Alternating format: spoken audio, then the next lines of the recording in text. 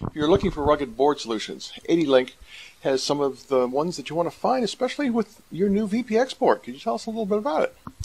Sure, Bill. There is a bit of actually history that ADLINK has already in the ruggedized embedded space from our board products of PC104, ETX, and Com Express, but also conduction-cooled 3 and 6U compact PCI boards.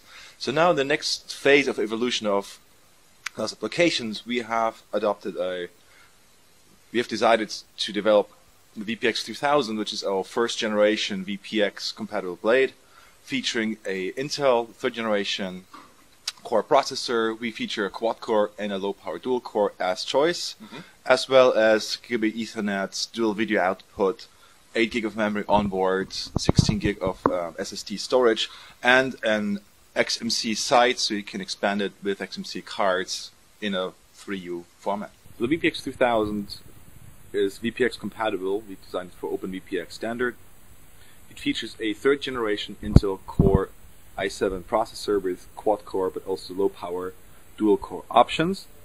It has one XMC site as well as up to 8 GB of soldered memory and an option for 16 GB flash drive. Besides gigabit Ethernet, dual video output, serial ports.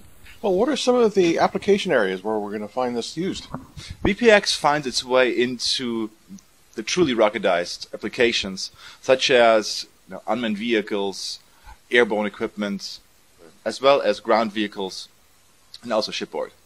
Now, in terms of this particular series, this is just the start of something that you expect to expand into a number of other boards as well. Yes, I mean, this is the beginning of a new line for ADLINK, so this is not just a one-off. This will be a continued approach, mainly on the CPU side, probably also add a switch latch in time. What are some of the design challenges that you ran into? Obviously, you're using Intel's latest, so it has AVX support. It's going to be rather substantial in terms of power consumption. Yes, power management is an issue, and it's a challenge. So one is for the right temperature range, you have to find the right parts, design your power supplies properly so they do perform reliably at those extreme temperatures. And then you have to manage to get the heat out, away from the CPU and into the cooling system. VPX has a improved conduction cooling method compared to previous generations, so that problem has been addressed, at least on the mechanical side. Well, excellent. Well, thank you very much for showing us your latest. Thank you, Bill.